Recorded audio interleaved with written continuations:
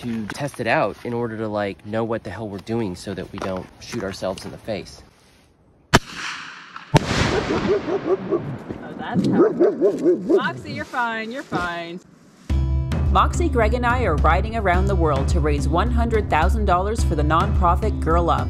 We're donating 10% of RUFFLY sales to the fundraiser and posting a new episode every week. It's a big dog on two wheels adventure for girls' empowerment. So follow along and please lend your support.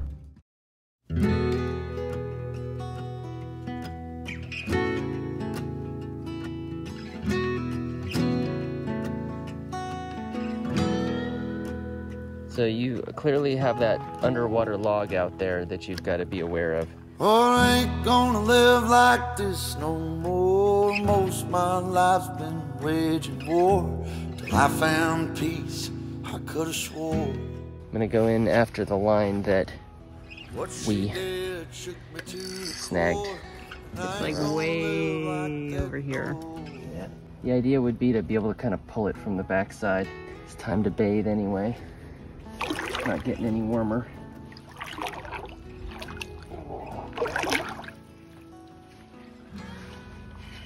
What are you doing?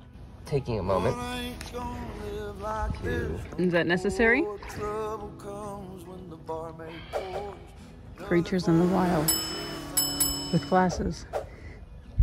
Oh, under he goes. Like the loon. Oh. And? Oh my God, you got it? Yep. Moxie, go save Papa Bear. Oh.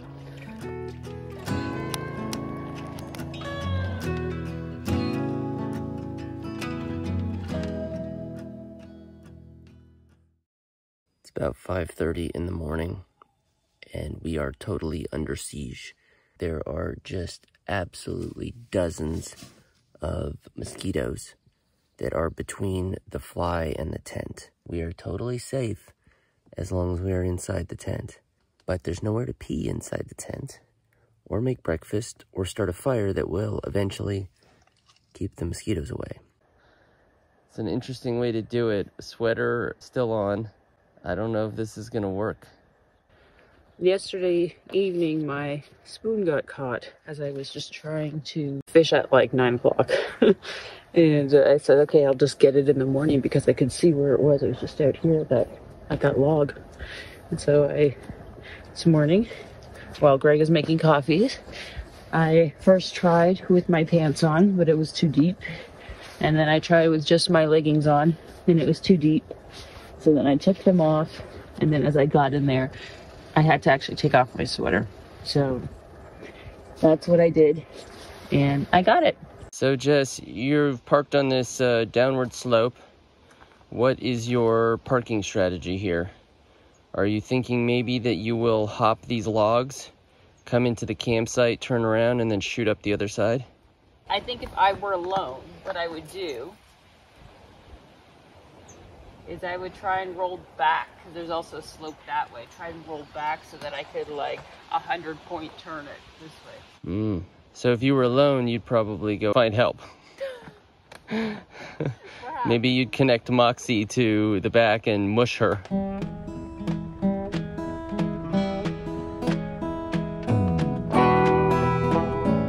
So my bike has been squeaking lately. Yes, squeaking. It's happened probably the last 3-4 days, and I've been trying to diagnose it. It's either the shock or the brakes. And I know that that doesn't sound connected at all, and I'm not suggesting that it is, but those were the two things that were dealt with in Seattle and that sort of have were the last thing that could happen. So basically,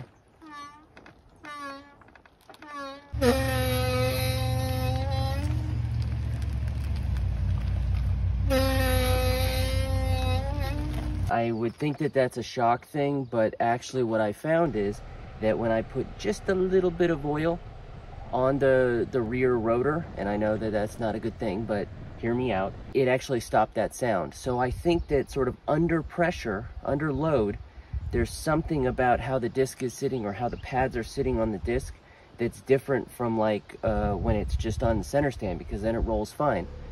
And so when it's under load, something's happening that's like creating this effect, and it's rubbing a little bit. So it appears to be cosmetic at this point, or at least auditory, because it's riding fine, the brakes are working fine, the shock is working fine. So I think at Smithers, where we have our next sort of work period, I'm gonna have to dig into this and see if I can figure it out.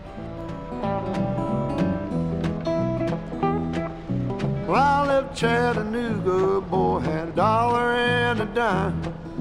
Headed out from Nashville on the Hard Rock Line.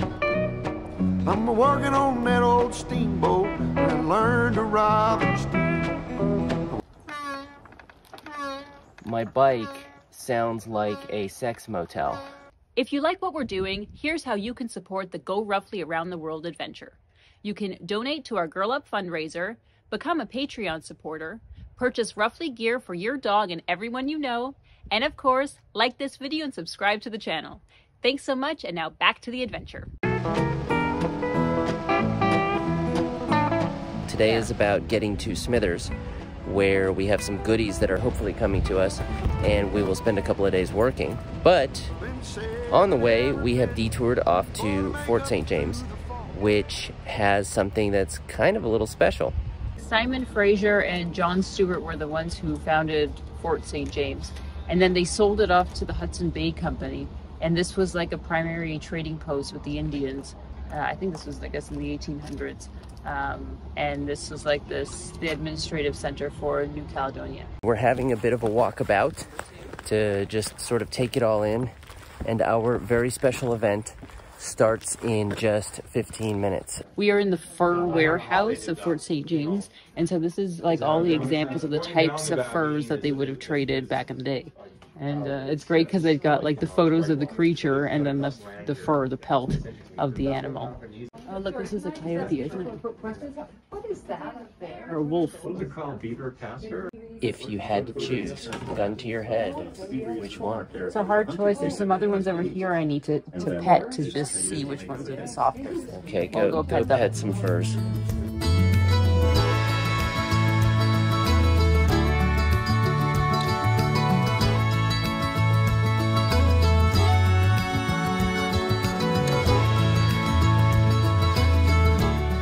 Just about 5 minutes until the special event.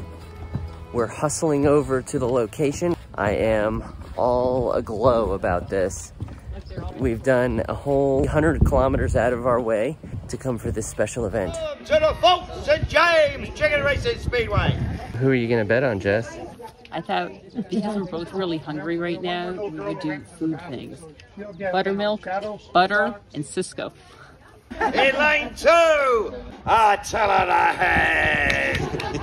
In lane 3, chicken nuggets.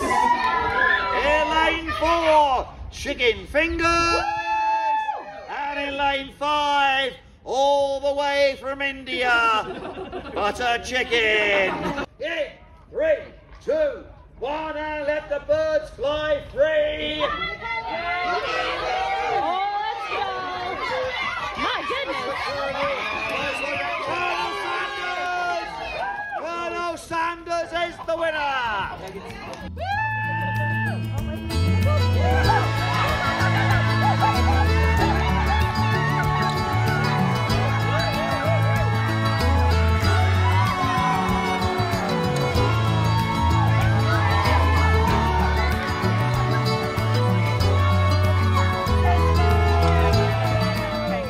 I won 1 out of 3. Cisco, my duck, won the chicken race.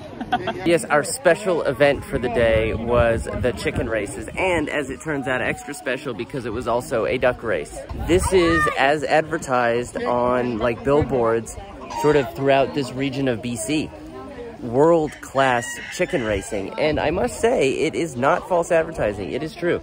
World-class. I mean, I don't know if there are any other classes, but this is definitely in a class of its own, and it's in the world. And it was mother clucking awesome.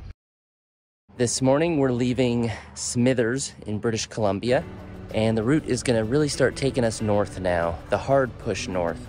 First on the list is a place called Salmon Glacier. So this is like the only glacier that I think that I'm aware of where you can actually like drive up to it pretty much. So there's this supposedly spectacular viewpoint. It actually involves crossing back into the States, into Alaska at Hyder, and then almost immediately crossing back into British Columbia. It's a bit of a haul. It's about 3.5 hours or so to get to Stewart on British Columbia side, and then it's a good 35+ kilometer gravel road up to the glacier viewing point.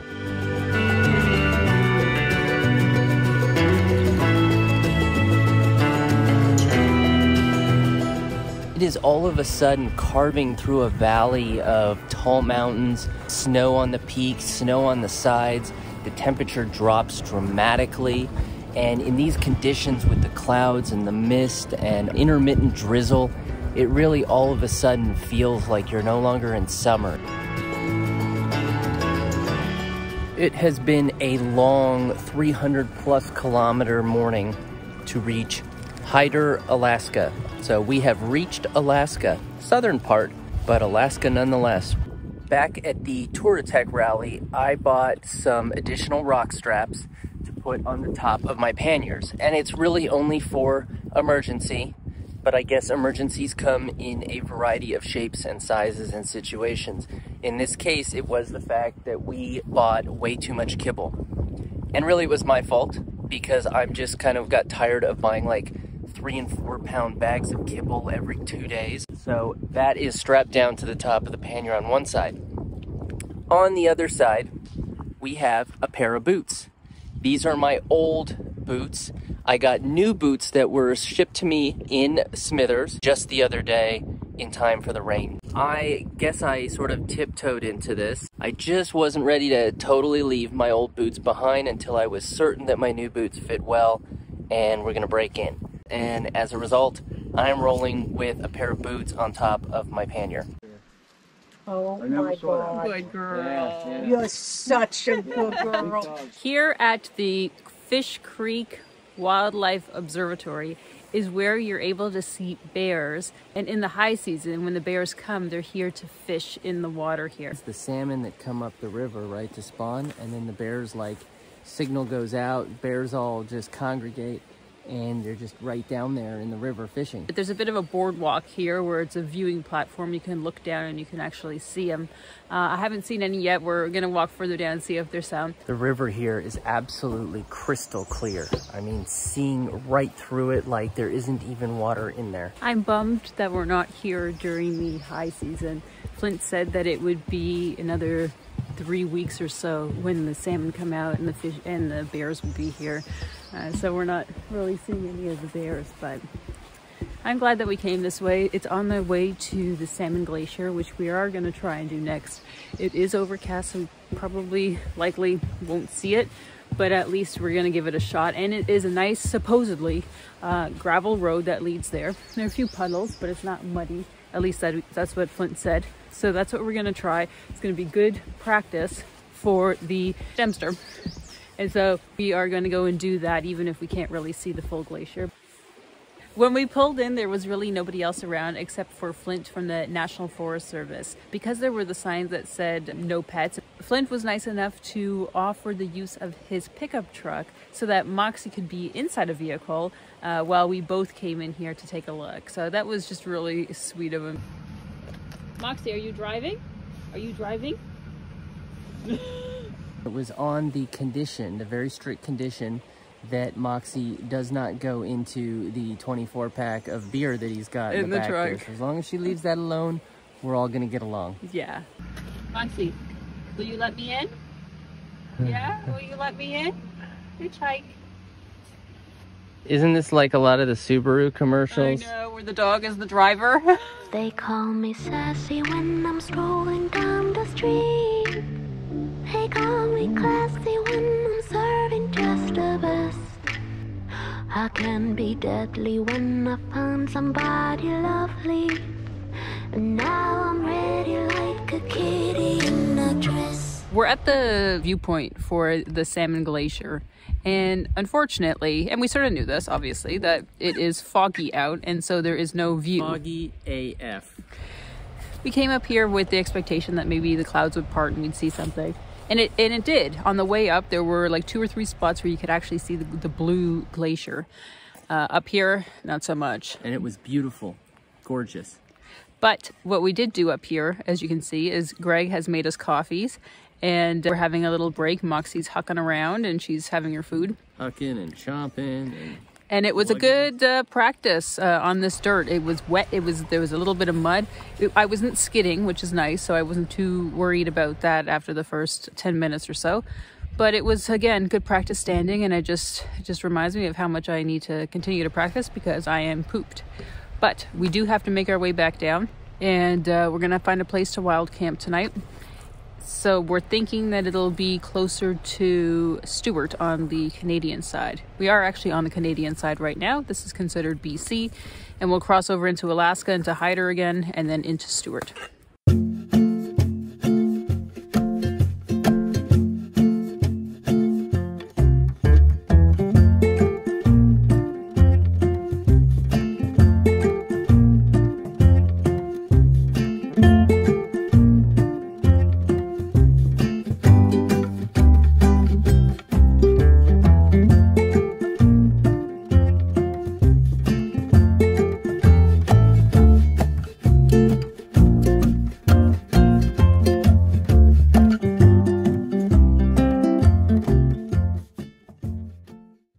Could be an artsy person who found it and put it and then made an art, or it could have been somebody who just put it on the table beside somebody who did the art. So here's my question for you. If you were to just swipe those rocks off the table and put them back on the ground where somebody found them, would that be a bad karmic action? Does it help when you like turn it like that? Here's the thing. If you don't want to have to put something in there and stir it, then you kind of agitate this in there. It churns it up and creates a stirring motion just with the gravitational pull of the water into the mug. I would like some more, please. As a result, I do not need to stir. I have a perfect stir without actually stirring. So yes, I did need to do that. Okay, I would like some more water, please. By all accounts, Salmon Glacier is absolutely gorgeous. We wouldn't know other than for Google Images. And we did get some really kind of nice clearing from the ride up. But the fact is that we're up here and it's misty, and I guess mist could be beautiful, but it's not uncommon that like you'll watch a vlog or whatever and everything is always beautiful. Everywhere they go, everything they do, everything is always beautiful. And it sort of gives this sense that like there's no down moments, or nothing is ever like, the rain never sucks, the snow never is cold, or the view never blows. And it doesn't mean that we are miserable doing this. This is part of the experience. But I mean, to say that the view is beautiful when you can't actually see anything, I mean, misses the point. If it's like to share the experience, then there's the ups, downs, and the I don't knows because I can't see it. So this goes in the I don't know because I can't see it. And maybe it's beautiful, and maybe it's not. The view from here is spectacular. So much better than what you have over there. Tell me what you see, Greg. I can see all the mist from here. From there you can see certain amount of mist, and you can see this rock. But from here, I don't have this rock in the way, so I can just see all the mist. I'm glad you're viewing that. You take a picture for us. 5-star. Yes. I've got a picture of it right here. Don't call me mean, I just want someone to love me, someone to lick my wounds and kiss my aching body.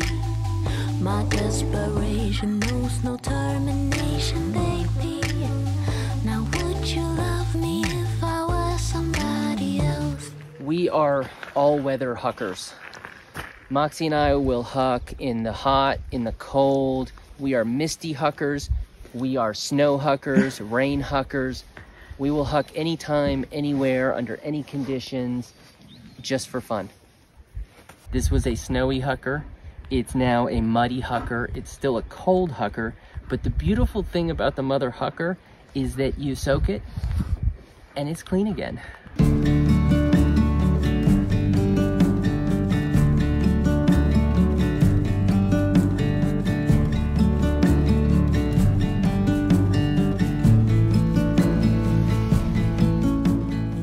The gravelly, wet, muddyish ride up here was done with the 5 kilos of dog food and with the old boots. I guess it's just practice for having to have the gas bags on here when we do the Dempster. Not too far from the heart, there's a star, go have me, as a reminder when it stings. When you're busy growing up, know that I'm right here. Back in Prince George, we bought the bear banger. I am taking responsibility for choosing the bangers. I like the idea of a good banger.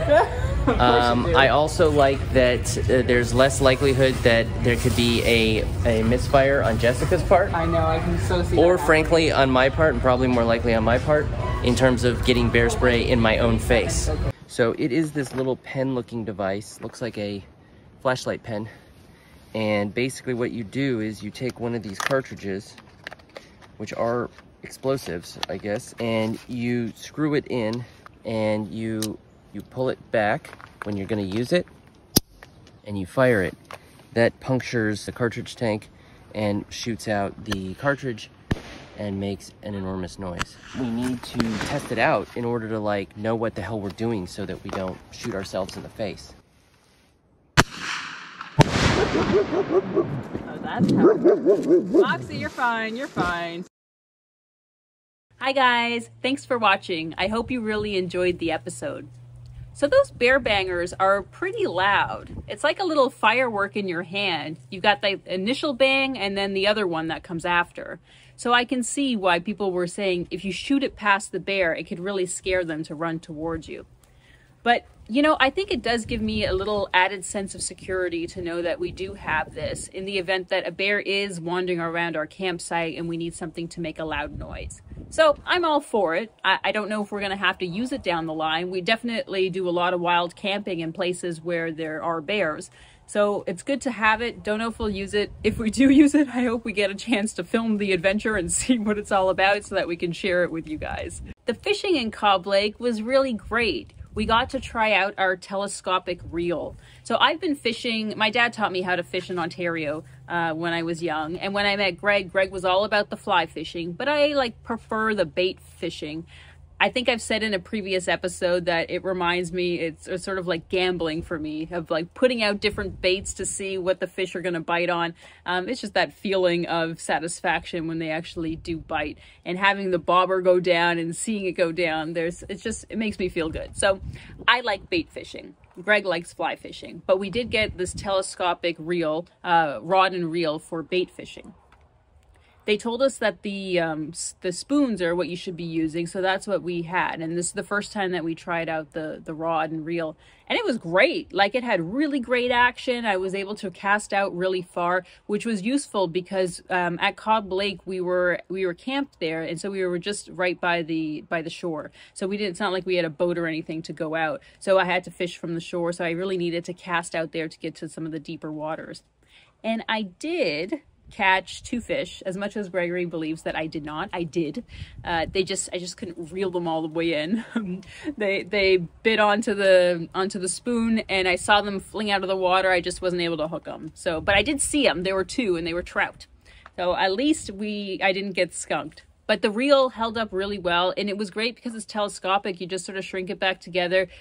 We put something around the reel, and then Greg puts it onto his bike. And so next time when we go to another river or lake, because there are so many around, we can just take it out easily. I did get a fishing license at Canadian Tire for BC. I know that obviously in each of the provinces or territories, I'll have to get a new one. It is a thing that I'll have to account for in terms of financing, because you do have to pay for it. But, you know, there are so many lakes and rivers along the way. It would be a shame not to give it a try. And for us, it's a nice break time, you know. We get to pull over at this beautiful lake. I get to do a little bit of fishing. Moxie goes for a bit of a swim. You saw how she was just swimming around me while I was fishing. Not that she's any help in catching fish. She's more of obviously a deterrent because she makes so much noise, like she is right now as she scratches herself beside me. But the fishing, yes, I want to continue doing it as we can go north. I've never done salmon fishing, so that could be something new for me, but we'll have to see as we continue. And now is my time to defame Gregory, my loving husband. You saw he got those new Garnet boots. He got the Garnet Midland. He has had those boots for years now, and it was time finally for him to get new ones. He had really worn them out. He actually had them sent to, or brought them to like a shoemaker to get them to like glue some of the sole. They weren't waterproof anymore. And as we're going north, like we want to make sure that he's got like boots that aren't going to make his feet get wet, especially when it's cold out. So I looked all over and I couldn't find any in the States for the Garnet Midland boots, but they did have them in Germany. So we had them shipped from Germany to Smithers, BC, which is where he picked them up. He put them on and they're like the exact same boot. Like there is really nothing different about them except some of the tread looks a little bit different in the newer model, but they're the same boot. And yes, boots obviously feel different when you get them brand new versus when you've worn them in. So he did this thing, which he does with all of his stuff. It's like he gets a new one of the same thing, but he needs to like hold on to the old one just in case the new one isn't as good and he'd want to revert back. So you saw he's like carrying his old boots on top of his panniers as we're going into Alaska. So he's like carried them all the way along just in case they don't work out for him. Okay, but so that's in complete comparison to how I did it when I was in Seattle. I got the new Forma Adventure boots. I put them on and I basically threw away my other boots. So to be clear here, my other boots were also worn just like Greg's, but they had a tear in them, so they weren't going to be waterproof at all. And it was time to give them up. So there was no way I was going to go back to them. This is the first time though that I had tried these Forma Adventure boots, or any Forma boots for that matter, and these were my first ADV boots. So my other ones were like tour boots. They were leather, they were soft, they weren't very tall. These ones were proper ADV boots that are stiff. So I put them on and it was like having bricks on my feet. I just was not used to that feeling.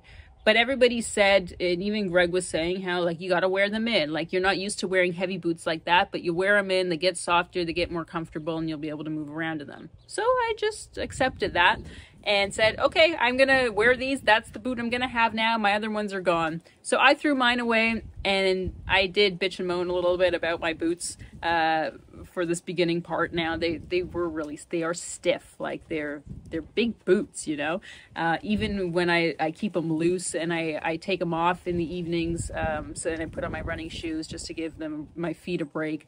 But I don't know, I guess that's what adventure boots are supposed to be. They're not supposed to feel like comfy, like slip-on Skechers or anything like that. They're boots, they're meant to protect you. So I guess I'll just have to wear them in. But so that's the difference between Greg and I. You'll see Greg carrying his boots around, and I will have my new boots on my feet, and no regrets moving forward.